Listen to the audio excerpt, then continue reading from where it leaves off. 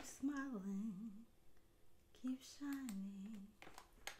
All right. Yes. I am on here and it's Tabatha. Yes, I'm back again. I know. I'm on a roll, right?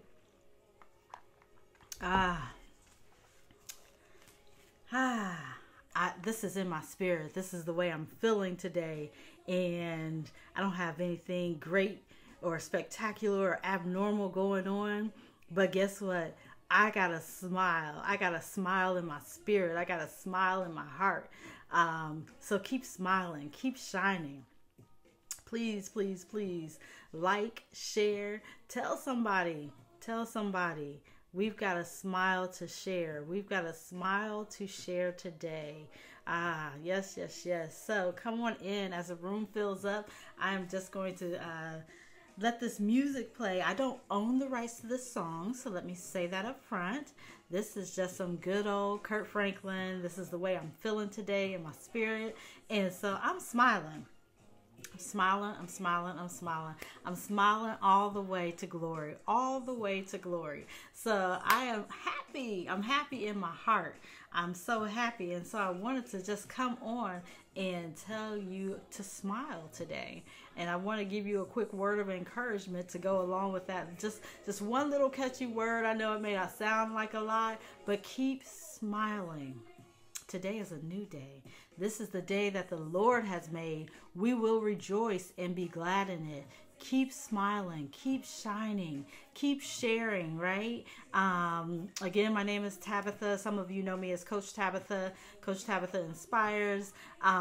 You can follow me on Instagram under Tab Inspires, hashtag Tab Inspires. You can find me on YouTube under Coach Tabatha Inspires, or on Periscope under Coach Tabatha Inspires. So please like, share, follow. I'm going to get into this word right after a little bit of rejoicing with our beloved Kirk Franklin. I smile. When I was growing up, I know that was just a few minutes ago, but there is always a reason to smile, or so I thought as a child, my grandmother used to say, you smile when you want to cry. Some people smile because that's all they have. And so just as, life is going on and life is happening with each of us, keep smiling, keep sharing, keep giving it your best, okay? There is so much going on. You can look to the left, you can look to the right, and you can see calamity on every side, right? But keep smiling. You are on this side of glory. Keep smiling, okay? When you smile, you make the devil mad. You confuse people when you smile, child. Keep smiling. Keep smiling. I want to encourage you to keep smiling. And so I put just a quick little word together as I was researching. I found out that there are over 31 scriptures in the Bible regarding smiling, and how smiling, the Bible in Proverbs 15:13 says, a joyful heart makes a cheerful face. But when the heart is sad, the spirit is broken. So you know what? Your spirit and your face need to get in alignment, honey. You got to tell your spirit what to do, okay? Your soul what to do. Let your spirit influence your face, okay? Because we've got the glory of God living in us. So why? It's almost a contradiction, for a Christian to be this person who is frowned up when you are a believer in Christ and your hope and your glory is in Christ. So you should be smiling all the time, okay? Because even though in the midst of trials and triumph, you have a lot to smile about. You are here. And your faith, your walk, your hope is in Christ Jesus. So you've got a lot to smile about. And so just as I was sitting there and I said, well, Lord, tell me about this word. Tell me about this word. It made me think about, what this came about because I was having a conversation with my teenage son, and he got in a car and he was just frowned up. And I said, well, what's the matter with you? Yes. Hello, Makish. And I said, well, what's the matter? And I don't have this and I don't have that. And he's just starting college and he's still living at home. And he was feeling some kind of way about it. and everybody else gets to drive to class. And I said, you know what? You should be grateful. You should be thankful that you have family that allows you to drive to class. So I started just messing with him and kind of reminding him of all the things that you could say or do to just bring a smile on his face. And so as he started smiling, I began to tell him, I said, you know what? You have a smile just like your mom and just like your dad. Just, I said, you've been blessed to have a beautiful, smile, and nothing of me, all glory to God. I said, but you've been blessed to have a beautiful smile, and not to mention the cost of braces, right? So keep smiling and keep shining. So, I said, you've got a lot to smile about. The joy of the Lord is your strength. Keep smiling. Keep smiling. Another scripture says that, weeping may endure for a night, but joy comes in the morning. Keep smiling. Keep shining. Hello, Prophetess McIntosh. Good to see you, woman of God. More grace to you. Keep smiling. Keep shining. Don't you give up. Don't you hold back. Keep smiling. Keep pushing. Keep pressing toward the mark. Keep going forward, because you've got a lot to smile about. And so, as I started just telling him, and I kind of started joking with him a little bit, he began to smile more. And I said, good. I said, now, and I started speaking to his spirit. As I was talking to him, I was praying for him in my head. And I said, I speak to the spirit of this child, Father. Elevate his spirit, put joy in his spirit again, Lord. And you can speak to the spirit of someone. Hello. Even when you have them physically there, you can speak to the spirit of a person and ask God to minister to the spirit of him, right? And so I said, Holy Spirit, just take control, take the reins. And so as I started doing that, he just began to smile more. So, I was sitting there, and again, I want to reiterate that being a Christian, not smiling or always frowning, is almost a contradiction, because you've got so much to smile about. Your hope, your joy, your glory is in Jesus Christ, and that's a lot to be smiling for and about. And so it made me think of Paul, though. Paul over in Acts chapter 16 is literally beaten by the prison guards, thrown into jail, and then shackled to his cell. Come on. And I said, glory to God. And yet this man, Paul and Silas, that duo, that dynamic duo, if you will, they are sitting there shackled in prison. And yet the Bible teaches us, but at midnight, Paul and Silas were praying and singing hymns to God. Now, I don't know about you, but that doesn't look like they were having a nice walk on the beach. They weren't sitting in the lap of luxury. And yet they made a choice to praise God. They made a choice to worship. They made a choice. Yes, they worshiped. They made a choice to, in the face of adversity, to keep smiling. In the face of being shackled to a cell, they kept smiling. In the face of being beaten, bruised, they didn't have laws and regulations like we do that says the prison guards can't do XYZ to the inmate. They literally were bruised and battered and shackled to that cell. But glory to God, they made the choice to smile and worship. And it says that they sang hymns to God. Some of us need to smile to put a smile on God's face. That should be your object of affection. He should be your object of affection. You need to be smiling and pointing to God. Your smile is a representation of Jesus living in you. It's a representation of having the Holy Spirit within you. And smiling is what Paul and Silas decided to do. They decided that no matter what, I could be shackled down. Life is going to throw you situations that shackle you to the ground. There are going to be items. There are going to be people who are coming against you and adversity thrown at you, and you have to make a decision to smile.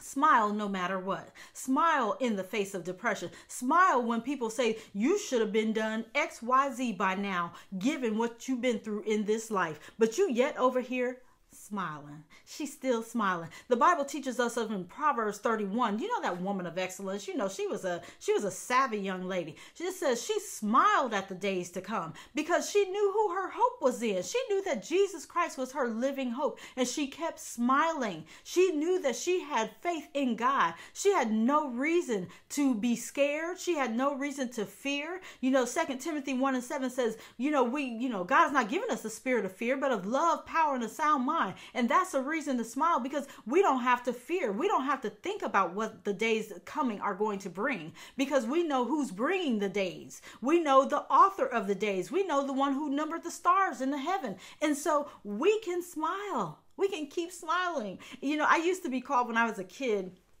for some of my friends and family who are watching, I used to be called Smiley. And rest in peace, Beverly Alexander used to always say, oh, here comes Smiley, or here comes Rainbow Eyes. And it's, just as God would have it, you know what? I have maintained that smile. Even though, people would say, if you knew everything that she was going through right now, I don't know how she's smiling. But guess what? The devil can't hold me down. Because my faith is on Jesus Christ, the solid rock. On Christ, the solid rock, I stand. All other ground is sinking sand. You better stand on the word. You better get you a scripture. I'm telling you that when I saw that Paul was still standing, Paul was still smiling and praising God, that blessed my whole spirit. And I said, Lord, well, if Paul can smile, then certainly we can keep smiling because we're not shackled down. If you're watching me right here on Facebook, I trust God that you are not shackled down to a prison cell. Glory to God. I don't know what kind of technology they have in there nowadays, but guess what? You're watching me, and that's a blessing. Glory. And then it says suddenly. And every time I see suddenly in the Bible, my spirit just gets excited. My baby leaps within that there's a suddenly coming. Your life is going to bring a suddenly. God's about to bless you with a suddenly. Suddenly God's going to bless you. It says suddenly there was an earthquake. Don't you know that your smile will cause God to move on your behalf? It will cause God to shake the earth because you smiled, because you kept pressing, because you kept persevering in the face of adversity. God honors that. And he did. He moved the heavens and earth. It says there's a great earthquake and the foundations of the prison were shaken. That's how much God loves it when you smile. That's how much God loves it when you keep worshiping. That's how much God loves it when you keep praising, when you stay in his face, even though all hell is breaking out around you. Keep smiling.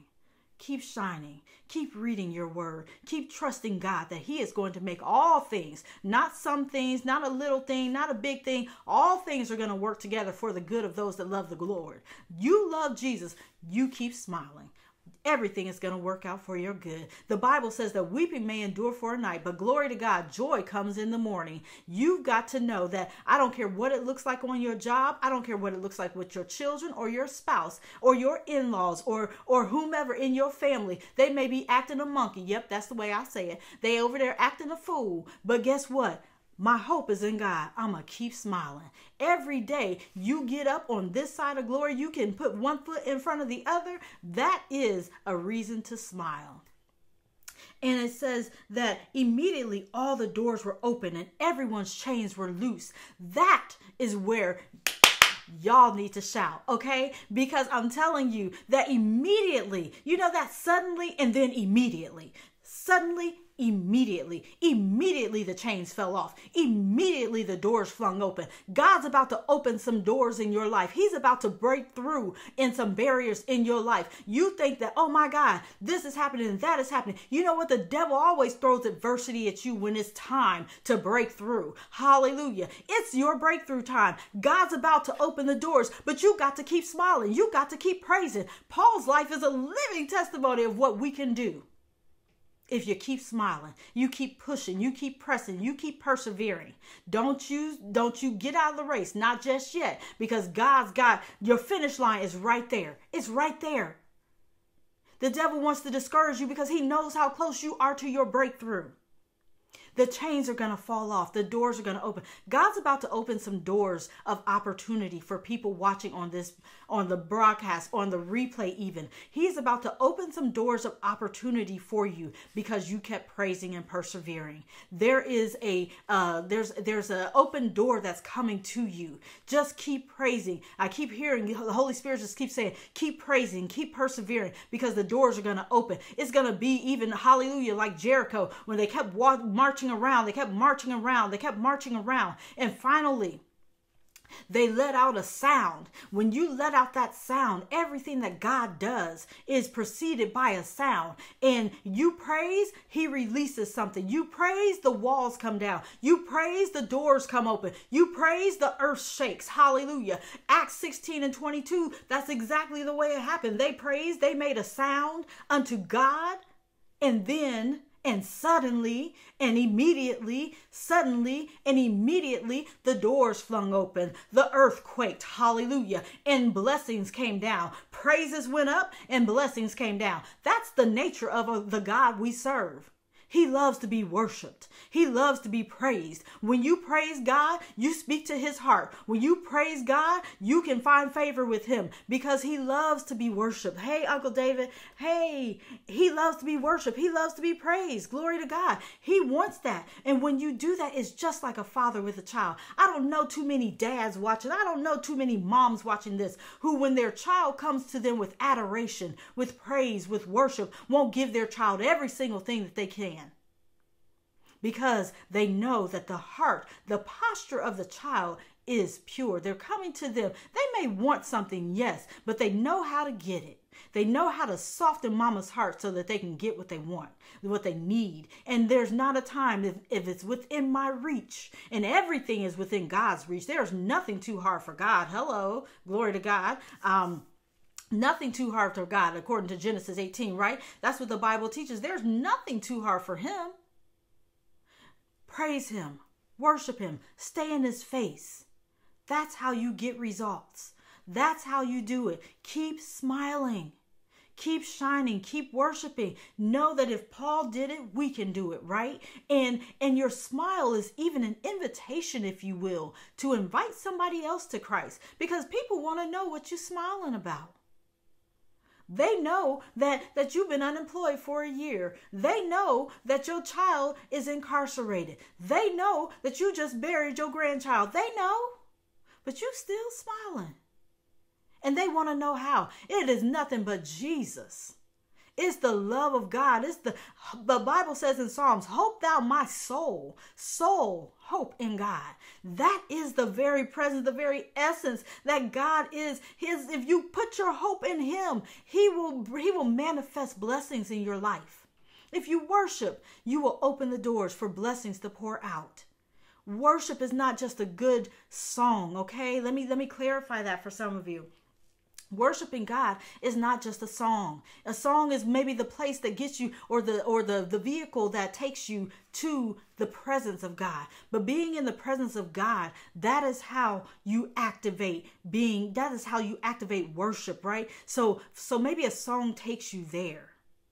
But it's just a vehicle to get you in his presence. When you're in his presence, you can worship. When you're in his presence, you get the fullness of God. When in the presence of God is joy, fullness of joy. You've got to stay in the face of God and know that when you get there, that there is no good thing that he will withhold from you. There is nothing that he won't stop. Hallelujah. Massive breakthrough is coming to the body of Christ. And I'm just the agent. I'm just a little vessel that God sent today to say, tell somebody to smile. Tell somebody to keep worshiping, daughter. Because when they do that, I'm going to open doors. Doors are going to fling open. Suddenly, there's going to be shaken earthquakes. The earth is going to move for you. There are going to be regions and areas where God is going to move the earth where you thought no one else could have done this. And he does it just like that because he wants to get all the glory. Give him all the glory because he is going to move like nobody else. You're going to know it was him because nothing and no one else could have done that but God. So keep smiling. I encourage you today, just as Paul praised and worshiped, I encourage you to keep smiling. I encourage you to keep praising and worshiping God, because when you do, he will send us suddenly and an immediately to your doorstep. Suddenly the earth quaked. Suddenly the chains broke. Suddenly the doors were open. Immediately God will do that on your behalf.